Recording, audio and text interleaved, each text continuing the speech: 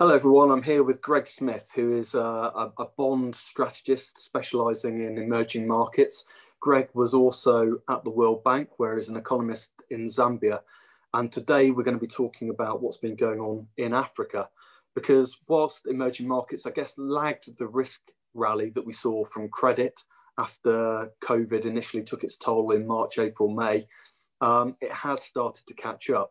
But some of the news flow coming out of Africa has been a bit more downbeat. And I'm just looking at the FT over the weekend. Zambia on the brink of default over refusal to make overdue debt payment. And there's lots of little noises coming out of Africa that suggest it's not perhaps economically doing as well after COVID as areas like Asia, where, China has recovered somewhat. So let's start with that, Greg, if we can.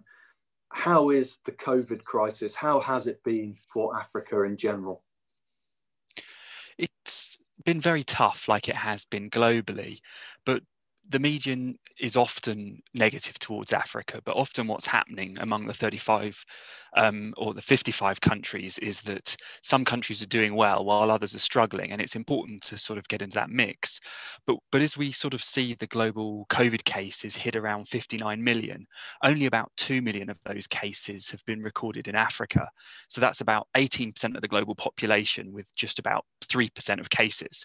So Africa hasn't been hit as hard.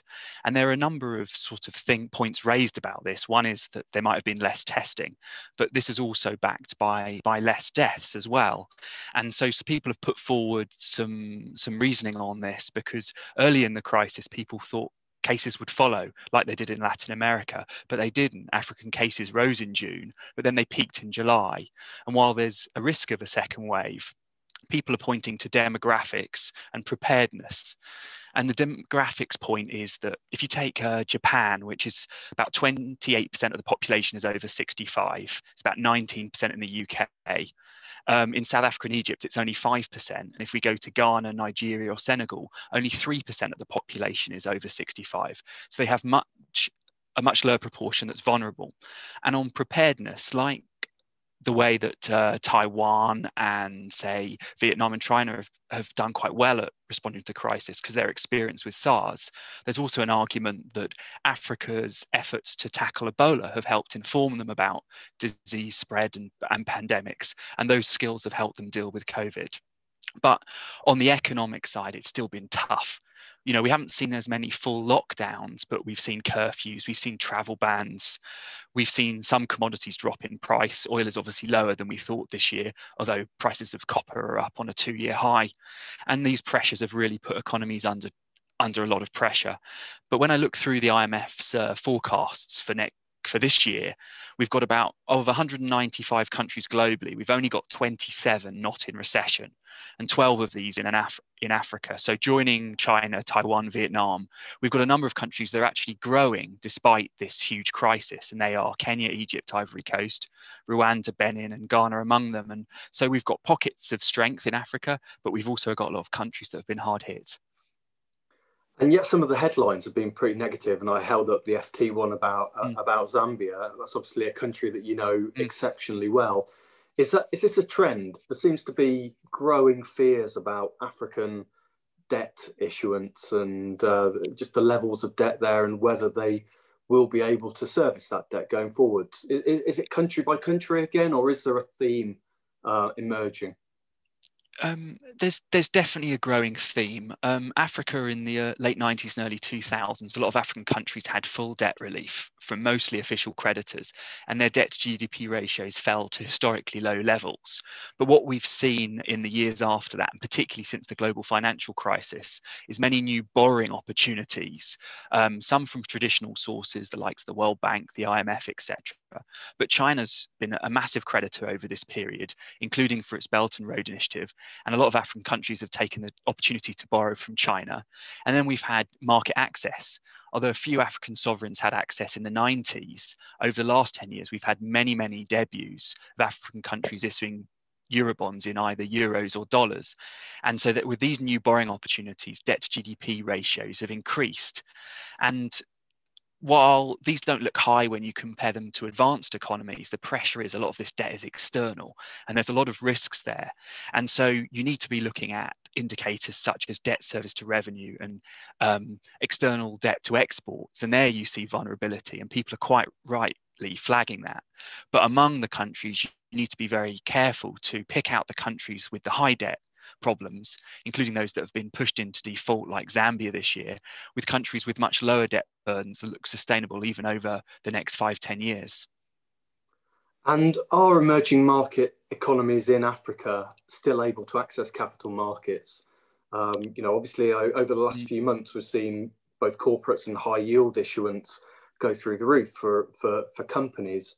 Is it happening for African sovereigns as well? Are they able to access the generally lower rate environment that we'll be in to lock in long-term financing? We've only got one African country still with an investment grade rating, and that's Morocco. But South Africa hasn't lost its last investment grade rating in March and was downgraded again last week, but it's still close to investment grade. And we've seen those large countries, Morocco, Egypt, have market access. And Egypt's come to the markets a couple of times, including with its debut green bond, where South Africa's actually chosen to stay out the Eurobond market this year because it's borrowed quite heavily in its own currency on domestic markets, and also managed to get emergency financing from the IMF for the first time, because of the lack of conditions, where I think previously it would have pushed back on an IMF program, but decided to take that cheaper and more concessional money. So they just didn't need to come to Eurobond markets. We had Gabon and Ghana come before the coronavirus hit properly in February, and then we haven't had much issuance, but spreads have now tightened to a level where some high yield countries in the single B could come to market if they chose to. Although, as I said, still a lot of countries have had access to emergency financing this year and therefore haven't needed to. But we might see a couple more before the end of the year, perhaps Ivory Coast, and we'll certainly see 2 or 3 in Q1 of next year. We kind of touched on China. China's had an increasing role within Africa recently, as part of its kind of global ambitions. How have they lent to sovereigns in Africa? Is it project by project? And, when it comes to bond investors getting their money back, do we have to worry about China being super senior to what might have been normally a senior lending into that government? Almost all of China's lending has been for a specific project, often with a Chinese SOE doing the construction of the airport, the railway, or, for example, the hydro dam. And that's how it's been designed. The government does need to come up with a counterpart share. It might need to finance 10-15% from its own budget, but then the rest comes from China. Some of these loans are below market rates, and some of these loans are deemed commercial. And that's where China gets complicated, because China is many different types of creditor. It's got its Ministry of Foreign Affairs that do interest-free loans, or these are very small. I've seen a lot of African countries build stadiums with this money over the last 20 years. And then we've got the policy banks, the likes of China Exim Bank, who are investing in the railways and ports and power stations. And then at the other end of the spectrum, we've got ICBC and other sort of more commercial China lending. So you have to be careful about sort of which type of Chinese lender when you're making a point, but there's all sorts and they've offered a lot. And when I look at the concentration of lending to Africa, you see a few countries pop up as having had the lion's share, and these include Angola, for example, and Ethiopia. Zambia is another country you mentioned that has borrowed a fair bit from the Chinese, but sometimes it's overstated. For example, it only makes up about 1/3 of their debt stock. But this is where the complications come, because Zambia's managed to talk to different creditors and is getting some form of debt suspension from a couple of Chinese lenders. But it's really complicated because they've got about 1/3 of their external debt from the IMF and the World Bank and the Paris Club, 1/3 from the different Chinese lenders, and 1/3 in the Eurobond market. So it's really difficult to manage this complex portfolio and talk to everyone. And everyone feels they're senior to everyone else. The World Bank and the IMF feel they're senior to China. China feels they're senior to the World Bank and IMF. And the bondholders want to recover as much as they can from their lending as well. So it'll be a very interesting situation that will be difficult to resolve for Zambia over the coming months. And thinking about debt relief, there has been talk of some kind of debt relief plan for Africa as a whole. Historically, that kind of debt jubilee idea, the pain, if it is pain, has been taken by the kind of supranationals like the IMF and the World Bank. Do you think that there'll be pressure for bondholders to take haircuts more widely across the African region to help relieve the damage that COVID and the slowdown in the global economy has done? Back in March, when things looked really bleak for the global economy and markets had essentially frozen, there were some initiatives put forward, and one was called the Debt Service Suspension Initiative that was launched very early when they thought there would be many more cases than there had been in Africa. They thought the impact would be much greater. And the plan then was for every creditor to offer a suspension regardless. But what they found in the months as markets recovered and some of the countries felt they weren't hit that hard, some countries didn't decide to join the initiative and stayed out of it for risk of losing their market access. And so there's been an ongoing debate since then about whether private creditors, whether China should be forced into this initiative. And some of the loudest voices on these calls have been the IFIs, and they themselves have felt that they shouldn't offer debt relief. The World Bank has insisted that it's not offering debt relief, but it should come from bilateral creditors and private creditors because they're lending at concessional rates. So it's been a complicated debate over the last, say, 6 or 7 months. But what we had over the last 2 months is an extension of this debt service suspension by the Paris Club and bilateral creditors, which will run until June next year. So a few countries have got some debt relief. Probably the biggest winners in this are Pakistan and Angola from this list of lower income countries, where some countries such as Ghana have decided, or Mongolia, for example, have decided not to be part of the scheme because they wouldn't get much relief from the creditors. China's, again, tended to do its own thing. It's doing bespoke deals on particular loans. We get some information. Their Minister of Finance said last week they've helped 23 countries, but we've got no details on what those countries are, although we do know in the press that Zambia has secured some relief from 2 Chinese lenders. So it all gets very complicated. The big problem is the fact that the Paris Club does not have as members the new emerging creditors, China, but also India and some of the Gulf lenders. So until we get a global forum that encompasses everything, the Paris Club's always going to fall short. And that's why the G20 meetings are very important, because they put the US and America in the same room. But as we all know, the geopolitics haven't been easy this year. And I think this is going to be a headache that continues over the next few years until we can find a sort of global consensus and work together in terms of this new reality of China being a major lender as well. Okay, so over the past 2 weeks, we've had 3 vaccines discovered, including today's AstraZeneca one, which on the face of it looks best for the emerging markets. It's easiest to store and easier to distribute. So, you've got to be pretty optimistic that COVID won't be in a year's time a huge issue for the global economy.